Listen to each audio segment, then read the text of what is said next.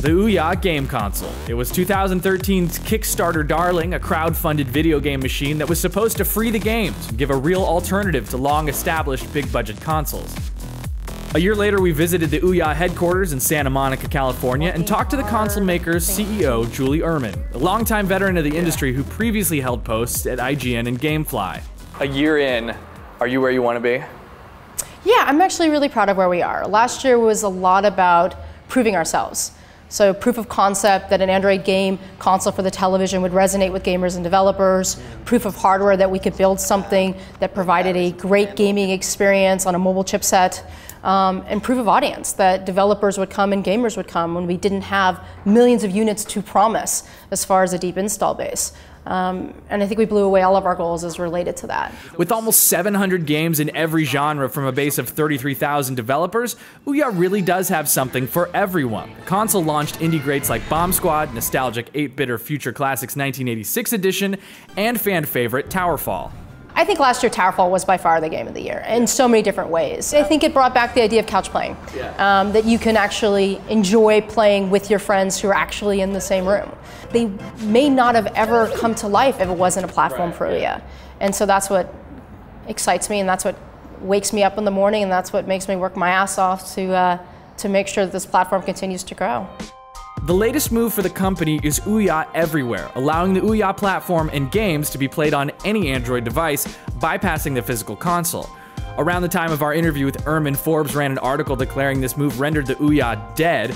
Other trade publications followed suit, but Uhrman says, not so fast. OUYA Everywhere is fantastic for gamers. It's fantastic for developers. It puts OUYA on many more platforms, which gives developers the opportunity to make more money. By also going on more platforms, it gives gamers the opportunity to embrace and engage in OUYA if they didn't want to go out and buy a box and put another one in their living room. Makes a ton of sense. We're not the first ones to do that. Right. But people can question the motive behind that. Is OUYA successful? Is OUYA failing? Of course we're not. What we're trying to do is grow the audience. Are we going away from needing the console though? I mean, what's the... No, there'll always be a reference device for OUYA. There'll always be a device that is the best device to play OUYA, and that's what we're actively working on today. OUYA had asked for $950,000 in funding from Kickstarter. They raised $8.5 million.